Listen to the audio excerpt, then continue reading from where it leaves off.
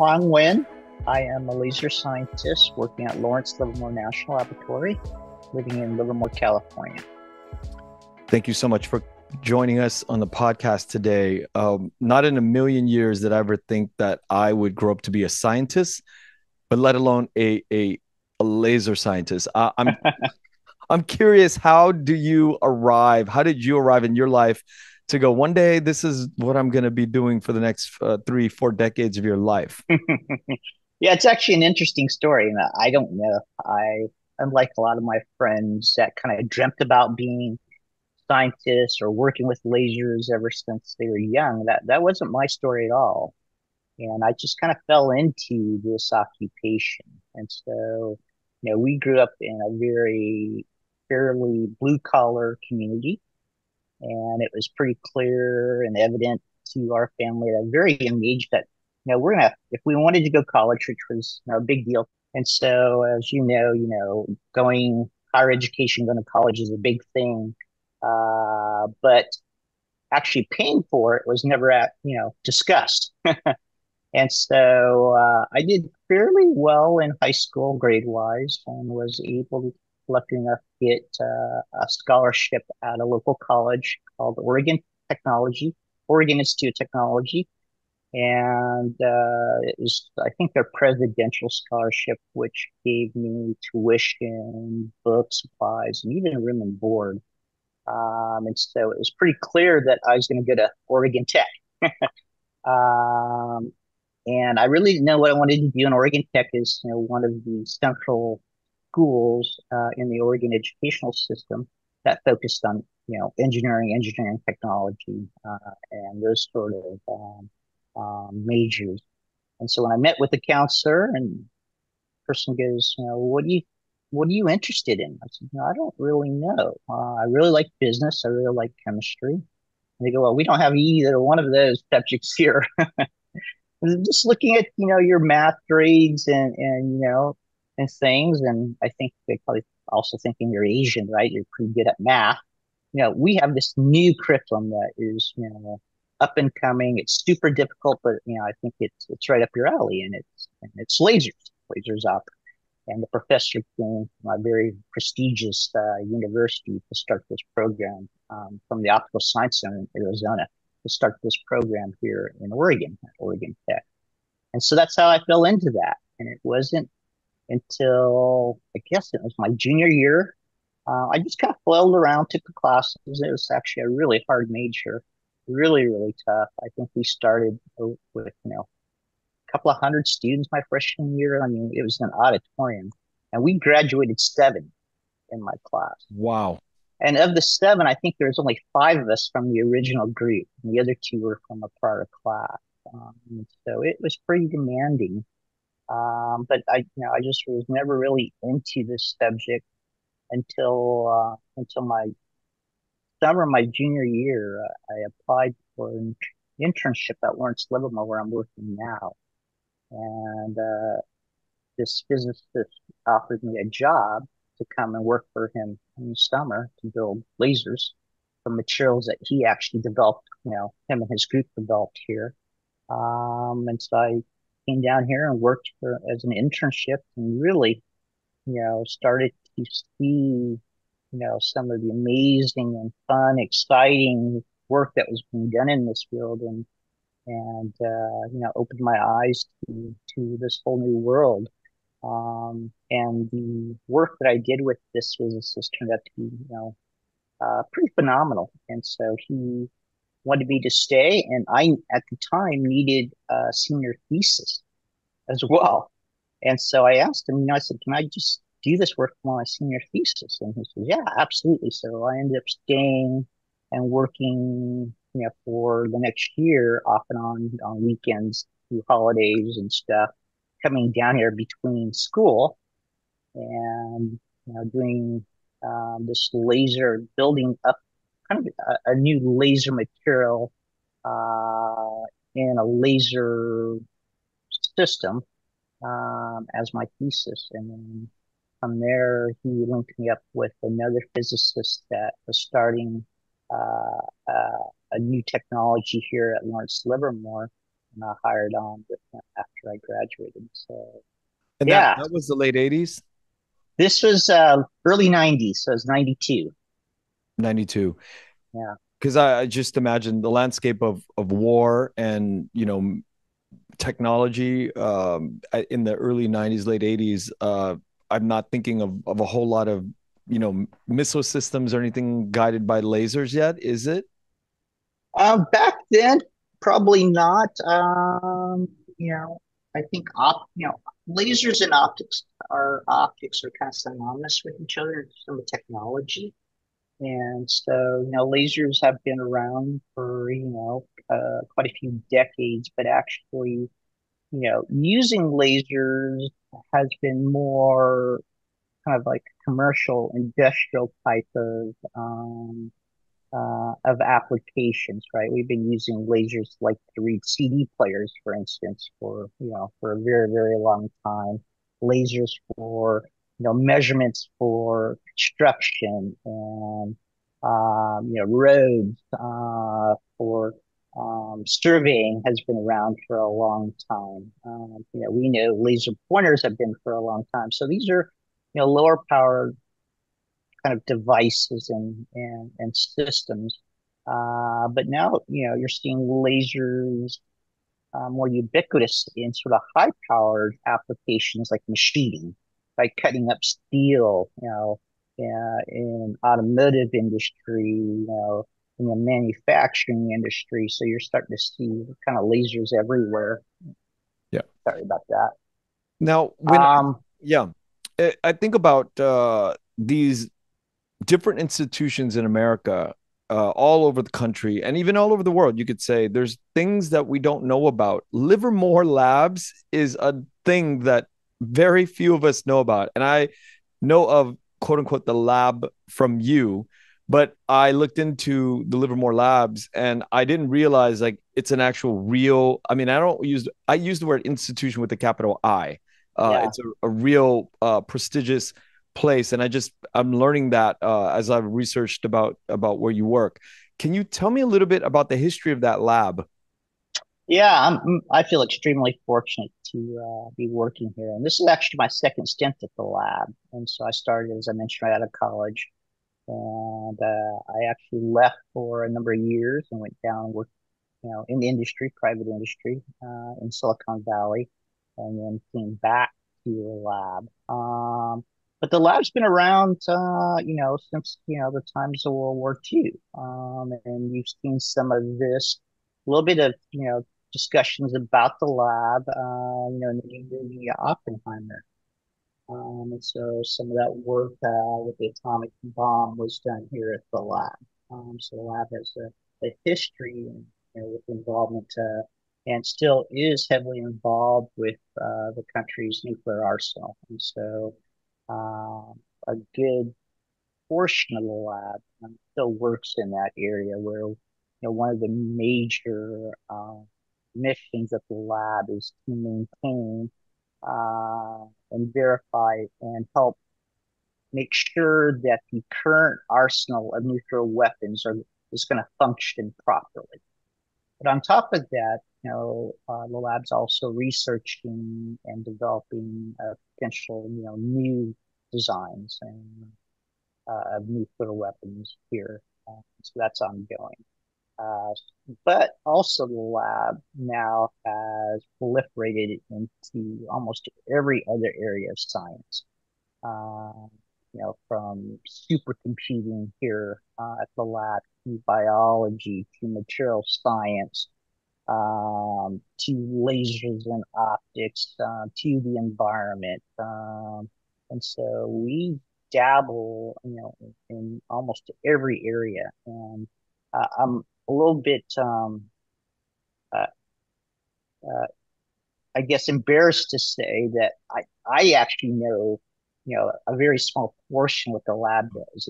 It's amazing to me as I wander around and go to different meetings and and visit different groups, all the things that that the lab actually has its fingers on. It's super impressive, and it's a really unique place. One of the things I learned when I went to private industry is what we do at the lab is very different than what's done in private industry. You actually need a place like a national lab where you're not, where your objective is not to make, a widget or make hardware to make money, right? When you're driven by a business objective, it's different than advancing and developing technologies. One of the big things that national labs do is they work on technologies that private industry can't afford to, or it doesn't make good business sense, right?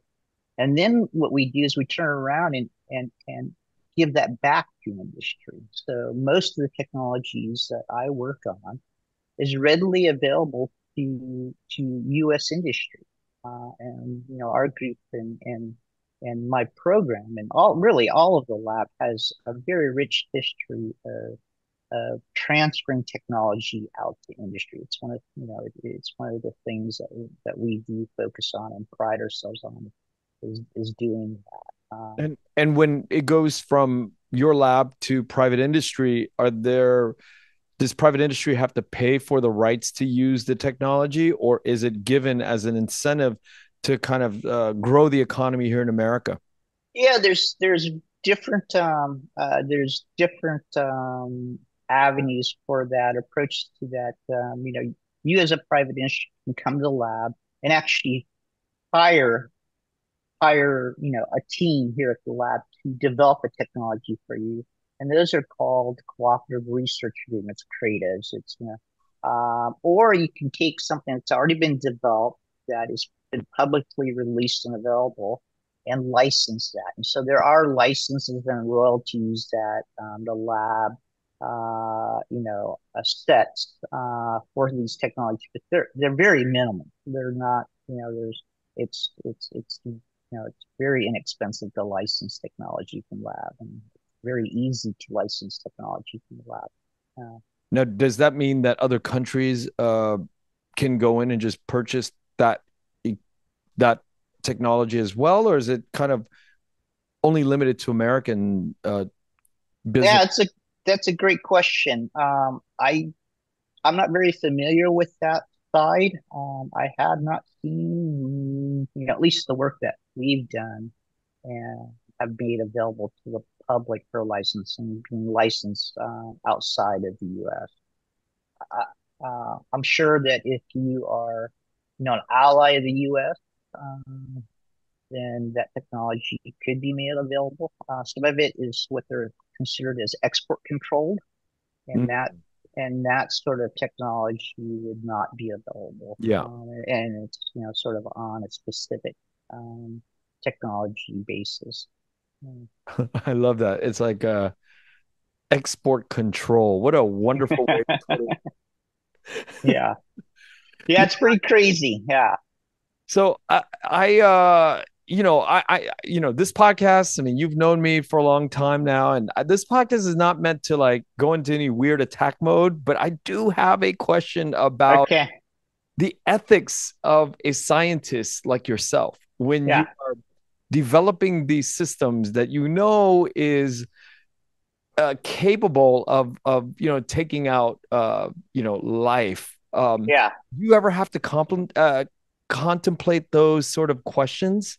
No, absolutely. I think if you're at all a good person, you have to think about these things, right? You have to, or I don't know if you have to, but you should think about these things, Yeah. right?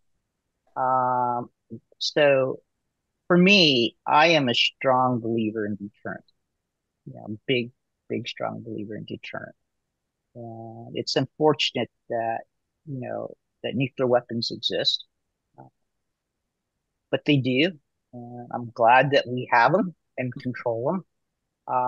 But it's one of those Pandora's box. I know it's a cliche, but it really is. And and if you watched any of and seen any of the discussions on a potential nuclear war, there's no winners, right? I mean, everybody's a loser. But we live in a world and have lived in a world where ideology is, very dominant.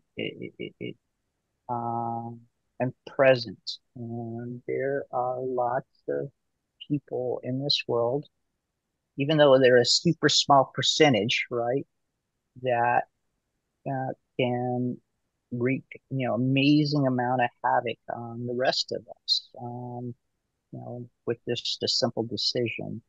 And, I'm a big believer that,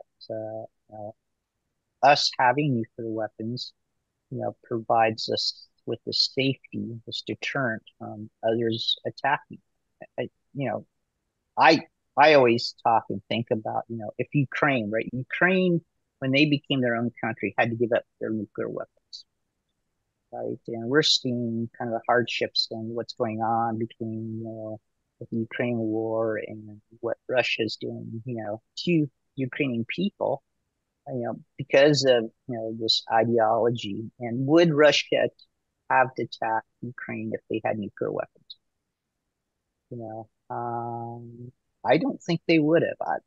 So my belief is that it probably wouldn't have happened, and potentially Ukraine and, its people would not be in the position that they are now, and really not just Ukraine, but really, all of Western society, all of Europe, right?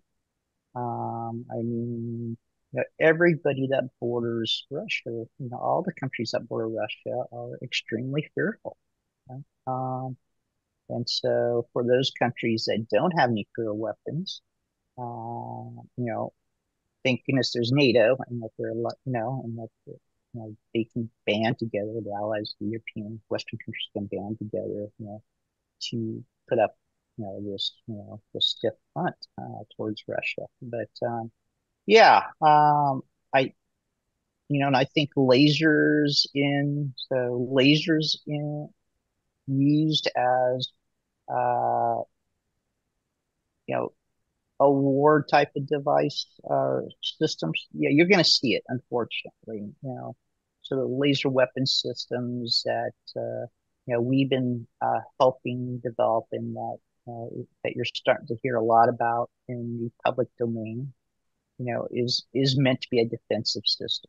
But, uh, just like with, anything that's defensive, it can always have, an offensive use too, Yeah. as well, right? So yeah, no doubt that you'll see that. Uh, yeah, so it's hard to think about that. But the other thing that gives me kind of like souls is that, I'm also a big believer in giving our war fighters the best technology that we possibly can to help ensure that they get home to their families, that these, young women and men, older women and men, you know,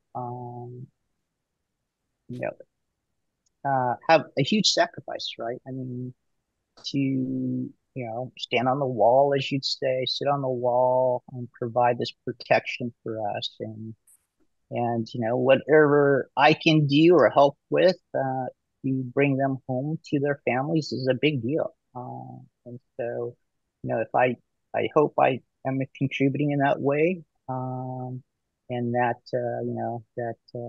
is something that gives me, comfort. Yeah. Before we get into the meat and potatoes of the mechanical side of lasers and the industry of lasers and your awards and all the good stuff, I want to ask a wacky question. Yeah. The wacky question is, when you've traveled, because I know you've traveled quite a bit around the world, and you see certain sort of cuts in stones, or you see certain things, do you ever go like, was there a civilization here before that had Oh, lasers? You ever think about that? not in lasers so much, but I think I do wonder, you see, you hear, there's these documentaries and shows that talk about, ancient civilization here before us, right? And yeah, some of the stuff that's done is just absolutely amazing. And you think about, all the tools that, that we utilize, to craft something, to muse something, right? To make something. And how was this done so primitively back, Yeah. hundreds of years ago? Yeah, I don't discount that there could have been, when you look up in the sky, it's a big, you know, you know, big unknown, right? And how can we be potentially the only, living beings or human beings, you know, in this universe? It's, we're just you could look up there and it's full of stars, which means it's full of planets and galaxies, and yeah, it's just hard to fathom Yeah. that There's some we're the only ones. yeah, there's some temples in Angkor Wat or all around the world where there's like cuts where you're just like, this is impossible for even like modern day. Like there's cuts behind Yeah, crevices where you can't see, or but you could feel your way. You could put your hand in it, and it's smooth and it's cut. But you're like, how did they do that when it's just one piece of rock, it's perfectly cut. perfectly cut? Yeah, And those, yeah, yeah, I agree. I don't know. I don't know the answers to that, but it is an interesting question, huh? It's fun to think about. yeah, Yeah. yeah. And because you've been around and was wondering if that you ever come across stuff that that you're like, wait, this is the technology that we have, but how did they do this in the ancient times? And that Yeah. always interesting. Yeah, I'm kind of the other way around, when I go to places and look at things that are being manufactured or made, and they're not using a laser. I'm always thinking, aren't you using a laser? And so I think, everything can be done with a laser, or, so I'm kind of the opposite, I guess, in that sense. Yeah. You've explained lasers to me one time at a dinner, and I wanted to, get it on the record and share with our audience. How do lasers work, and why are some Yeah. lasers able to cut through surfaces? Yeah. So lasers, right? So lasers is actually an acronym, right? So LASER. So it stands for light amplified stimulated emission radiation. Okay. So that kind of explains what happens or what a laser is. So laser basically is made up of light, right? So light from our screen, light from the bulbs above us, light from the sun, right? The difference is those light, that type of light is what's known as incoherent light. And incoherent means that each individual light beam, you can think of it as a light beam or a photon, is not traveling in sync with each other. Okay. And so each one has its own direction, its own angles.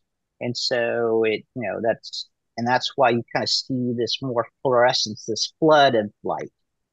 A laser beam, as most people see, like your laser pointer, actually is very directional, right? It starts out very small and it can grow big, but it can also be small and stay small, but it's very directional. What happens, the difference is these, you know, beams of light or photons of light are actually what's known as coherent, or they're in phase with each other. So they're traveling in the same direction, and they can add together to make, a stronger output of light. Okay.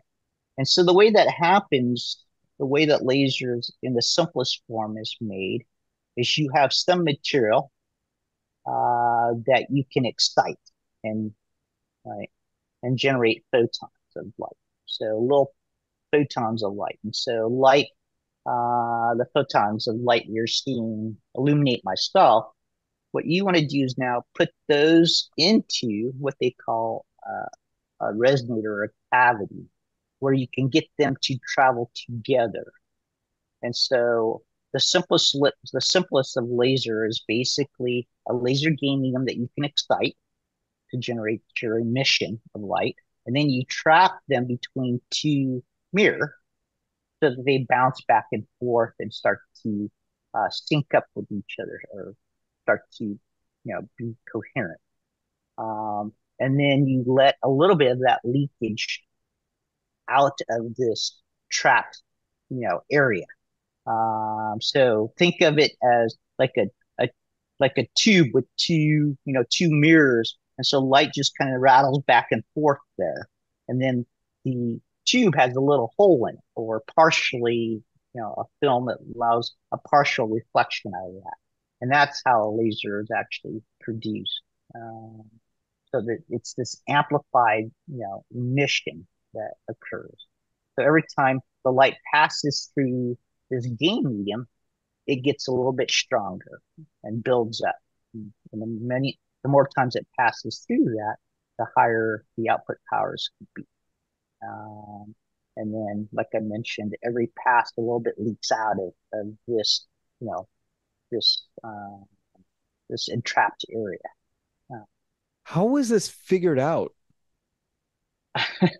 you know, it's it's funny because as I've gotten older, one of the things that is the most important to me in when it comes to work is finding is really not what I do, but who I work for, right?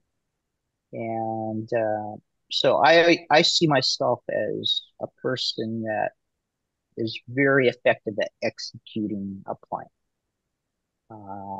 From A to B, I see A to B, really, really well, and I can get to E to B fast and efficient. But I've never been a visionary. And so I always look for the visionary folks to go work for. And it's because these are the people that figure these crazy things out, right? If you look at, you know, I mean, from Galileo, to Einstein, to, I mean, these remarkable individuals that I think it's hard for us to comprehend what these, to be on the same sort of plane as these folks, right? Um, like, I mean, look at Elon Musk, right? A person that can go from PayPal to building, electric cars, really making, bringing electric cars to the forefront, to building spaceships, right? Reusable rockets that can land itself, right? Booster rockets that will land itself, where NASA spent, decades and never got to reusable rockets, right? These individuals, I think, are absolutely just incredible. And these are the folks that think about and come up with these things that we don't that we just can't imagine. And so for me, it's I'm not one of those people. I'm more of a practical, applied person. And like I said, I'm great at executing, making things work. Yeah, the more you explain it, the more lost I find myself getting.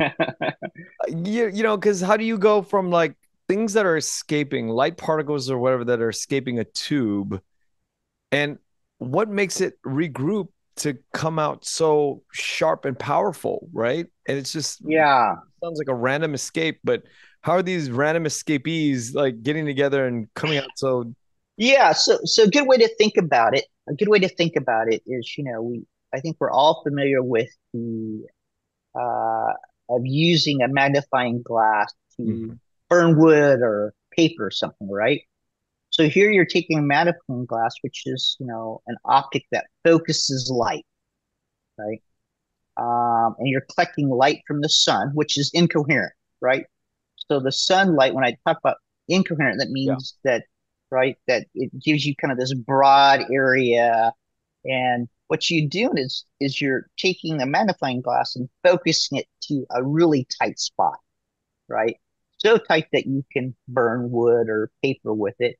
And the bigger, if you watch some of these YouTubes, some of these folks like use these gigantic lenses instead of using a little, a couple inch magnifying glasses. They use gigantic lenses that are several feet in diameter. And there you're collecting, more light, proportionally to that size of the optic. And you can boil water, you can melt steel with this, right? So laser is just really an extension of that, essentially. But the difference is instead of using light that is that's incoherent or not in phase with each other, you're using laser uses light that is coherent and in phase. Um, and so there's a terminology called superposition. And and so if you take like a sine wave, right?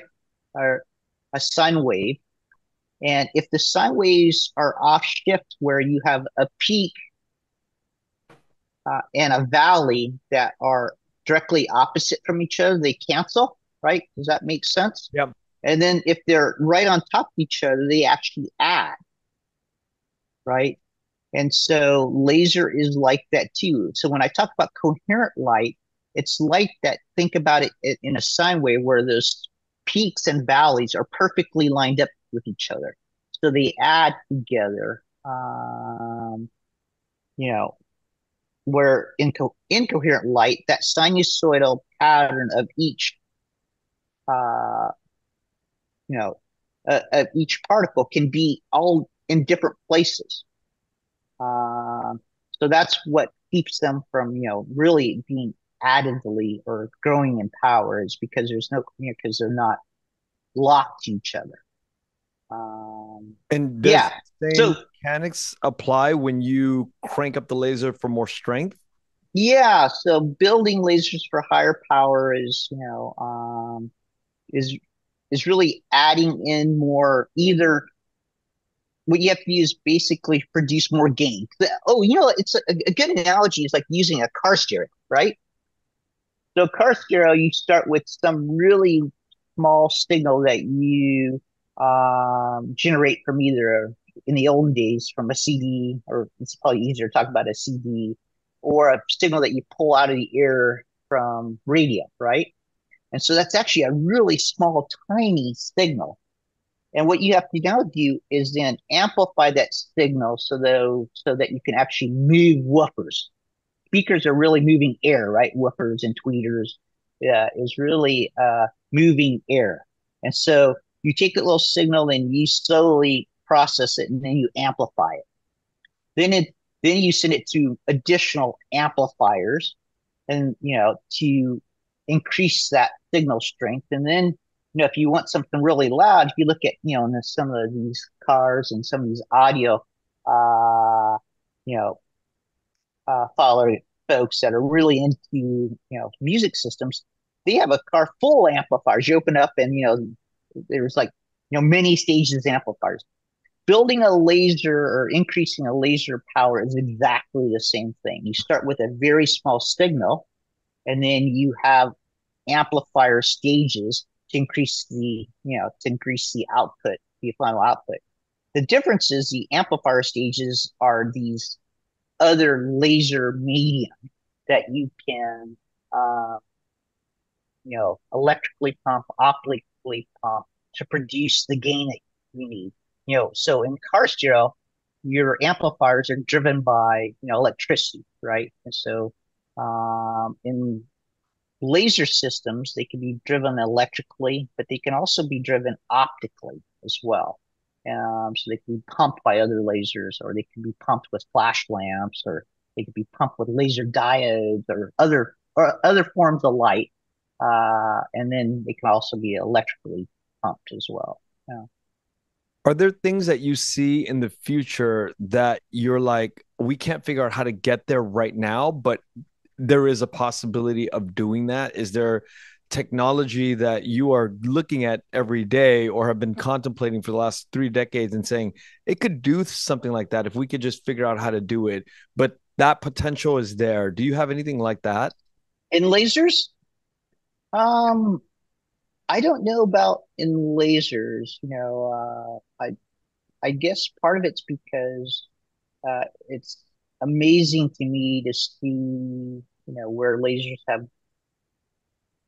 gone and have come from and where it's at now. And I think the potential is for improved laser systems is pretty readily attainable. like one of the big things in the laser industry right now is laser fusion power plants, right? So the lab recently demonstrated, laser fusion for the first time ever, like a huge deal within the scientific community. So this is like Nobel Prize winning type of achievement, and it's taken the lab many decades.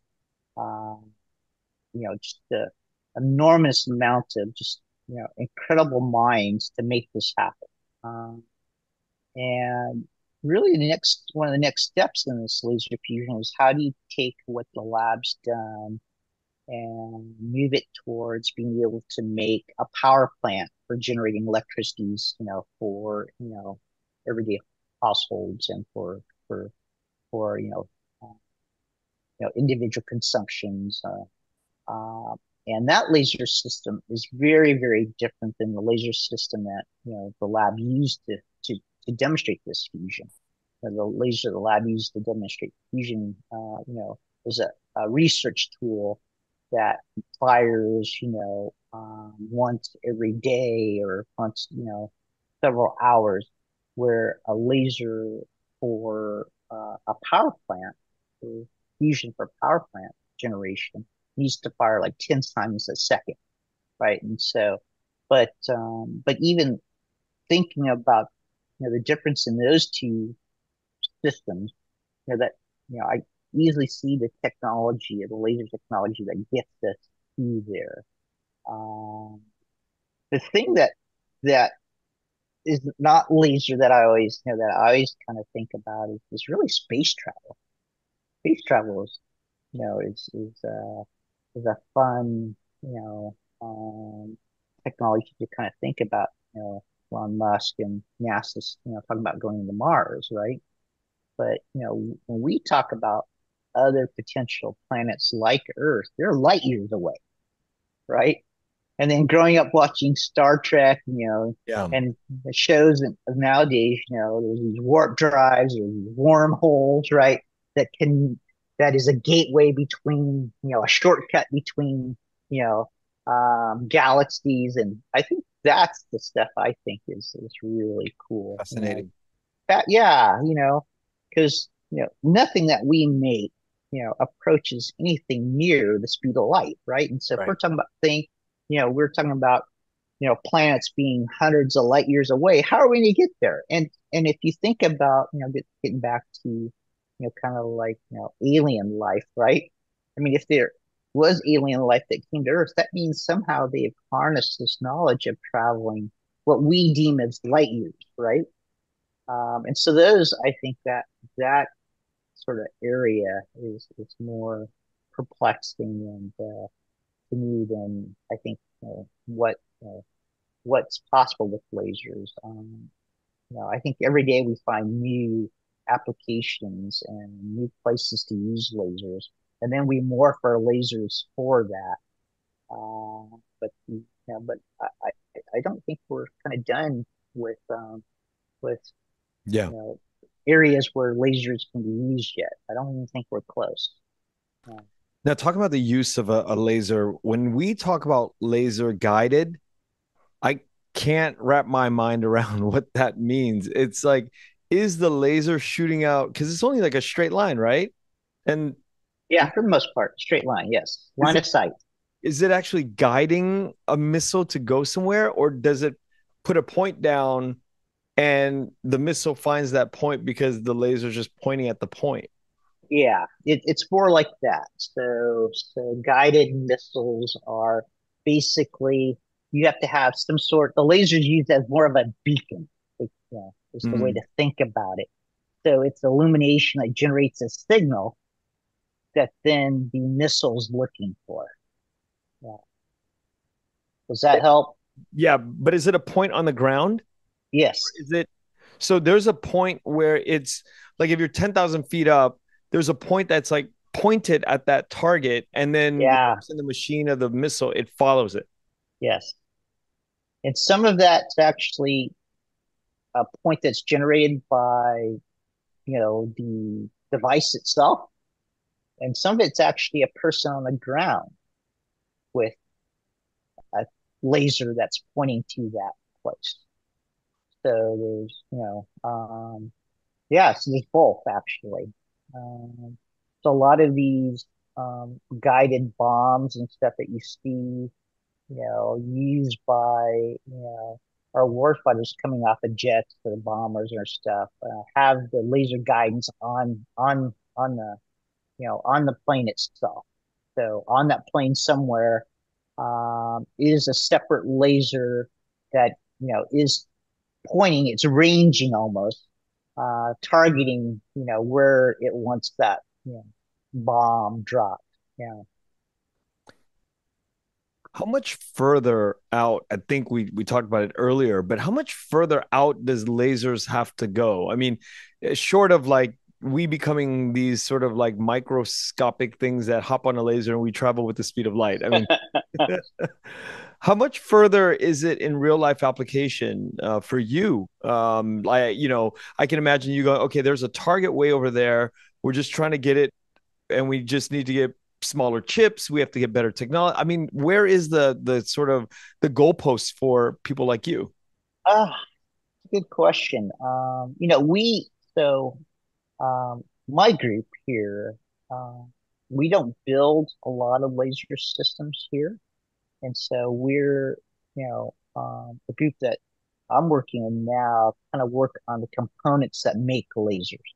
Um, and so haven't, I guess I shouldn't say that. And um, so we do more optics for laser applications. So for instance, one of the components that we developed that enables um, a laser technology is this diffractive, a wave dispersive optic. And so, um, a lot of folks that get laser eye surgery, for instance, right? There's a new class of lasers that do laser eye surgery that is super high precision and produces what very little collateral damage because it imparts very little amount of heat. So, when you typically see a laser do machine or something, you see sparks flying and stuff. And that's because those type of lasers impart a lot of heat into the workpiece. But there's a class of laser systems that are used for machining, but also for science. That is what they call a cold laser or non-heat generated type of laser systems. And we actually make and fabricate and advance optical components that enables this type of laser. And what this laser is they're a class of lasers that's called ultra fast lasers. And so it's a laser with very very short durations. And so you can have a laser that is continuous, kind of like our light is continuous, or you can have lasers with very short bursts of energy. And then that burst can range anywhere from, fractions of a second to, to trillionths of a second sort of numbers. Super, super short durations. Okay. Um, and so these lasers that have very short, ultra short durations are a class of lasers that are called ultra fast or chirp pulse amplification lasers.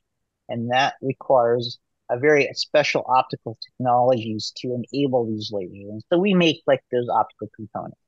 Um, the laser weapon systems that you're starting to see a lot of in the news is made by an optical components that, so there's predominant technology behind these laser weapon systems that you're starting to see out in the news is uses a technology that combines a lot of lasers into one beam.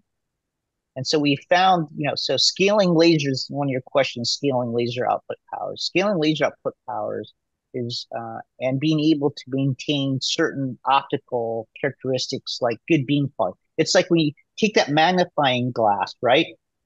And you have to get it at the exact right distance so you can Yeah. get the beam small enough to burn, right? That is a function of what we call beam quality. So to get really good output power and really good beam quality is actually pretty hard to achieve. Um, and building a single laser to do that has been, something that's been very difficult for us to to realize, and that's because when you're making something bigger, more powerful, you're requiring more electricity, more, you know, uh, which means more heat. And when you heat something, you actually distort it. And when you distort something, all kinds of bad things happen. You can overheat it and cause damage. You can cause it to degrade, and that nice spot isn't no longer nice and small anymore, so it becomes not very effective. And so, and also bigger systems, that require more pumping and more electricity are not necessarily the most reliable systems because you're overdriving those systems. So what we found is that if you have a bunch of smaller systems that are much more electrically efficient, they're a lot more robust. And so if you can combine a bunch of these together into a single beam, um, that technology would be easier to realize and more cost effective than trying to build something big. And so one of the main technologies for these laser weapon systems is a technology called spectral beam combining, where you're taking a lot of these number of little lasers and putting them together to make one big laser. And the main component that allows for that combination to occur. Okay. Okay. Let me ask the question. So what's your day to day look like? Yeah, it's pretty crazy. You know, I'm super lucky and fortunate in the fact that I work in this program called NIF, National Mission Facility, that specializes really in laser technology. And I've been afforded kind of the opportunity to have a very small group that specializes in a very specific type of laser technology. And we're really kind of the only group of our kind in the world that does all the different things that we do with lasers. And because of that, we uh, get to kind of pick the things that we want to work on and what we work on around this kind of technology area. So our group is mostly actually funded from outside of the lab. Uh, and so we are involved in certain lab activities within our program, but very small. Most of our work is actually for university or institutions like the lab, other laboratories here within the United States, uh, and also in Europe. And we do a lot of work for some private industries, uh, defense contractors, and a lot of DoD work, defense related work. And so right now, I think we have something like 14 or 16 projects. So we're only a team of six. So the group that I work in is really, really small. But I think we have something like 14 to 16 projects right now. And some of it is scientific, where we're doing, developing and advancing these fundamental optical technologies, uh, for advancing laser technology as a whole. And then we have projects where we are looking at the next generation concepts of laser configurations for the military. And then we're also providing and developing optical subcomponents for either, the military DoD or the scientific community. So my day to day is kind of crazy. So it starts, while I'm sleeping typically. Things pop up in my mind of what needs to be done. But I'm very, very hands-on. So I work and live in the lab. So on the other side of this wall that you're looking at, so my office is actually where I also do laser work. And so I call it my little skunk work area where I play with laser technologies or think about laser technologies, but that's where my office is too. So my day basically starts with thinking about what the group needs to do that day. When you have, this many projects, there's that many deliverables as well. So one of the things that's unique about our group is that most of the projects that we get funded for uh, is it has two folds. But in the end, what really matters is that our customer is getting some sort of widget. We get seldomly ever funded just for basic science, where we can just kind of do basic science, write papers and publications. Typically, we in the end are delivering some sort of hardware to our sponsors. Um, and so what that means is that in our group, we have to balance, there's a balance between trying to do too much and you know, doing too much, in terms of advancements, too much unknown, right? Because part of our charter here at the lab is to push the forefront of science, do something that industry isn't doing or someone else isn't doing, How do do you something different. how do you come up with that? How do you say, okay, we're a team of six and we're gonna come together and do things that are not out there? It's like you're creating something from nothing, but like, where's the directive? Yeah, it's like I think I mentioned earlier, I'm an extremely practical person and I'm an executor. What I find is most of the technology, even though we see it or you see it or laser folks see it as novel, it's not necessarily novel. It exists somewhere already, right? And maybe I borrow something from, electronics, or I borrow something from the biology discipline and I bring it into lasers. And that so it's not novel in some other field, but it's novel in the laser optics field. Or we take technologies from all these different fields and we merge it, right? Um, and so for me, like I mentioned, I've never been much of a visionary in terms of seeing things intrinsically from scratch, right? I'm very sort of application driven, which I kind of deem as problem solving. So someone comes to me and says, we have this problem, you know, what can we do to fix this problem, or what can we develop to fix this problem? And that's where I'm the best at. And so one of the things, like when I was younger, when I first, and this is, advice from a really amazing mentor of mine, and he says, you want to try to broaden be as broad as you possibly can, uh, technologically. Just don't just focus on lasers and optics. Understand what state of the art is. For electronics, state of the art is for chemistry. State of the art is for computing. You know, and and that is where it's where you potentially be the most helpful and useful. And so I've always been pretty good about dabbling and reading and trying to stay on top of other disciplines, and that has I think helped me Yeah. be able to solve some of these problems and come up with some of these solutions and some of these technologies that people are after. But yeah, so I've never been a person where you develop something and then the application comes afterwards, Yeah. right? Where you do something neat and cool, but there's really not a use for it, and then at some point, some later date, someone says, "Oh yeah, I can use that to do this." I'm more the other way around, where there's a bottleneck, or there is some sort of hurdle, technological hurdle that can't be overcome, and I go in and try to figure out how to you know to fix that.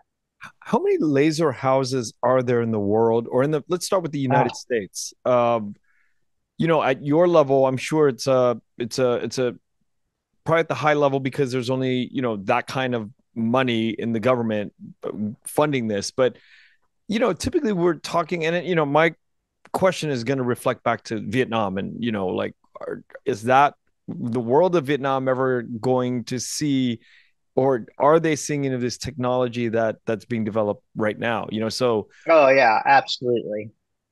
but Yeah. We is had there, this, yeah, yeah, we had this project for Nike many, many years ago. This was probably 2 decades ago.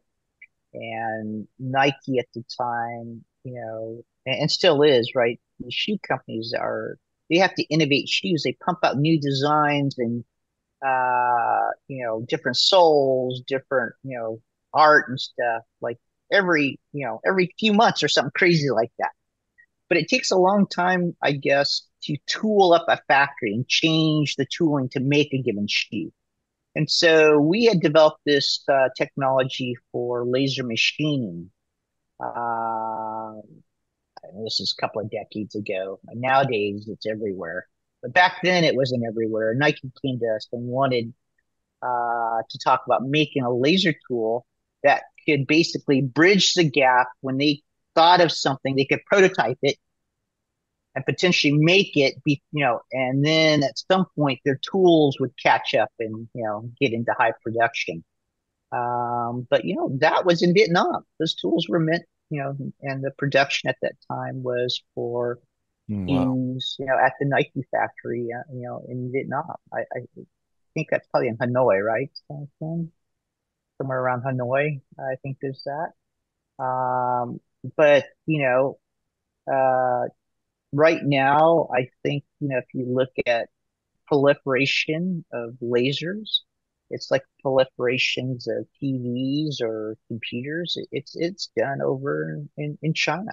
I mean, some of the most powerful manufacturing lasers, machine lasers, and systems, and the lowest cost systems, highest volumes are made in China.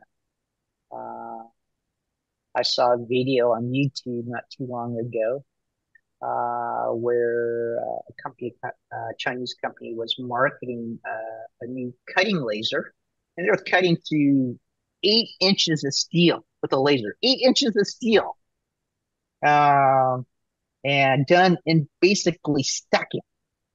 Seconds. I mean, and this is a machine that you can buy, now today. So yeah, it's just yeah. So Have you, access to these tools, uh, you know, is readily today. yeah, have you Yeah. been to Vietnam? I should No, not yet. ask. And what do you think? What do you think you'll come up? What do you think will come up when you get there? I don't know. I think you and I talked about this briefly, and I never had a huge desire to go to Vietnam until more recent. I shouldn't say it.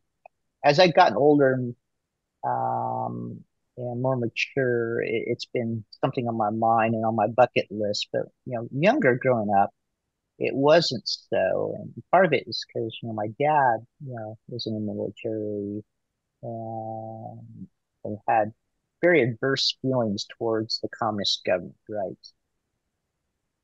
And what happened with the war and what happens, after the war with his family, with his dad being thrown in prison and other folks that he was really close to that was uh, badly treated by the communist government. And so I've always seen Vietnam being a communist country growing up as this very adversary uh, entity, and it wasn't. And since we really didn't have family there, I didn't have a connection to Vietnam except for this very negative feeling about the country, right? And it hasn't until I've gotten older and more mature and and realized that we things have changed a lot and what the government is not what the people necessarily are, right? And this, and mainly, people that are in southern Vietnam are still the same southern, Vietnamese that, my dad were, right? Where he grew up and where we were, and that folks from, the communist north are not necessarily, the government folks or individuals like us. And as we travel more, I think, it's hard not to realize that, everybody's pretty much the same, Yeah, right? and I want to go back to that word, that thing you were just talking about. The government is not the same as the people, and the people are not the government. But I'll break it down even one more level too. Is the government is not even the government of the people in government, which means that there are a lot of dissenting voices within the government. There's a lot of Yeah, forces that want to progress the will of the right, modern world that right.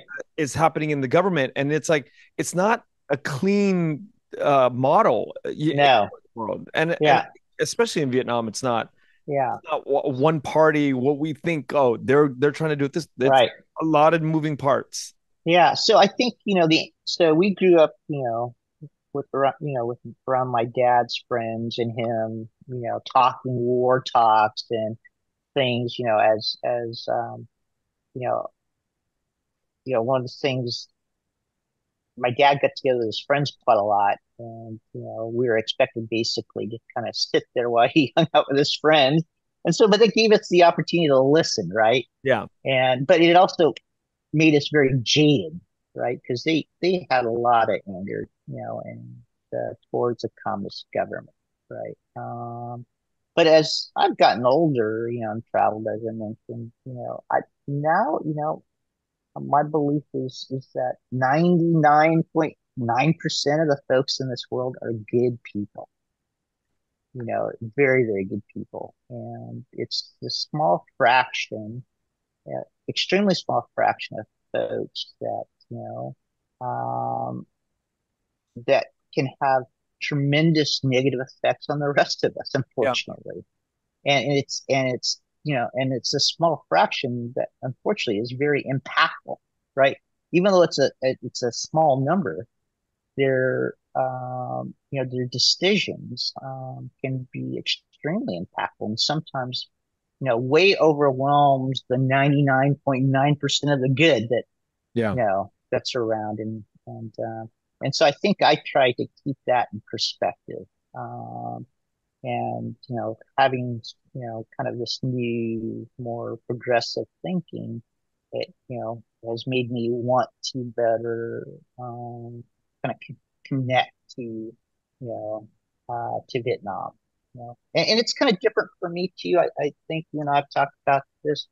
We grew up in the southern central Oregon town where we're I think at first the only Vietnamese family there, right? And so I have always kind of seen myself, ethnically, as Vietnamese, but culturally, I'm as American as they come. And so I don't know if that makes sense or not. And so I did grow up around a lot of other Vietnamese families or Yeah, that makes culture, sense. and so I grew up around, a blue collar, southern central Oregon, area, and that's where, And that's what I resonate with, and that's, you that's the foundation of who I am, is this, this upbringing in this town, and it's not, this Vietnamese culture, but right? did you ever have sort of identity crisis issues growing up or even now? Like, Um, yeah, what do you mean by that? I uh, guess, what do you mean by identity crisis? like you never look in the mirror and go, well, because I have this, and I'm only speaking from experience. It's only related because of my mind. When I have this issue of like one foot in, one foot out, I don't know sometimes why, as I'm doing this journey, it's I'm learning more, but I didn't know, like those years I was in the Marine Corps, that I was Vietnamese. Obviously, I knew ethnically I came from of the Vietnamese people, but I really could not figure out in my early years who I wanted to be. And I guess that's the question. Like, Mm, but you're fully interesting. formed now, you're Yeah, I guess I don't worry about who I'm going to be more than I think when I think about when you mentioned identity crisis when I was asking about, about you kind of elaborating at is that is I guess I've always had a feeling of whether I was in the right place, not knowing where I'm supposed to be. I know who I am, but I never felt like, like when my parents used to travel down to San Jose to visit their friends and we would go like to the Lion Plaza or somewhere, right? Or to out to a restaurant, which we never did very often, but somewhere where it's all Vietnamese folks. I felt like everybody was staring at me, hmm, right? And like I was the odd man out. But at the same time, it happens to me when I am in Klamath Falls. Like I was just back in Klamath Falls this last weekend. My wife's family is still all there, and we go back there and visit. And when I go into restaurants there, and it's predominantly white, I feel like they're all staring at me there too, Or we go into the store, and so I'm, you know, and I think that's one of the reasons why I love being in California, and I love being in the Bay Area. Um, like when I was working down in Silicon Valley, one of the best things was going into the cafeteria during lunchtime.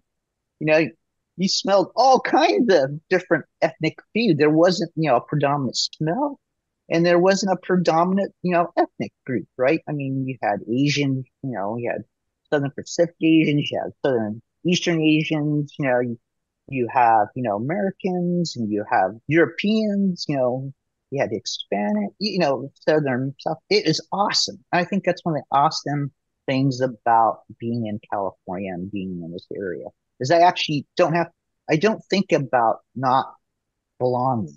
yeah. Uh, and, it's been awesome to raise my kids here because I think, for them, everything is shades of brown, right? There is no, person that's white or a person that is black or a person that is brown. To them, I don't even think it's something they think about, No. and I think that's amazing. Yeah.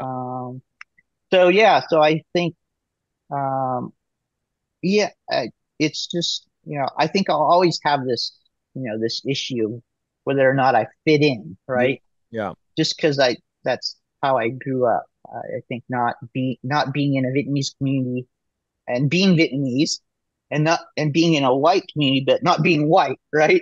So yeah, I wonder, like 100 years from now, our descendants are listening to this and they're just like, God, that's trippy. They actually thought that they were right, a part of a cultural group of people. They had their weird tribes and they right, division of tribes and then go to war with each other.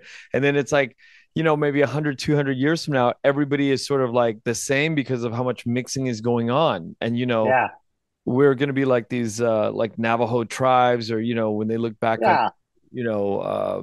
Comanches and, these are tribes that existed hundreds of years ago in America. But now it's like everybody in America is one ethnic group.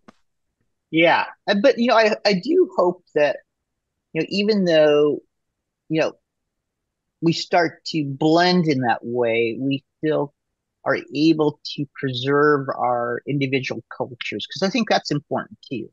Because I think we can learn from different, and from different cultures and different traditions, and so I hope there is this blending in a sense, but yet, being able to still preserve, you know, some of our cultural identities. And So Juan, that'll be interesting. yeah, thank you so much for today. We talked about the science of this all, and we got into this, the end of our conversation, the cultural side of things, and I look forward to seeing you this weekend and hanging out with you and talking and picking up more of the conversation. I do too. I appreciate the conversation, Ken. It always helps me to kind of reflect and think about these things and think about how fortunate we are. Yeah. Yeah.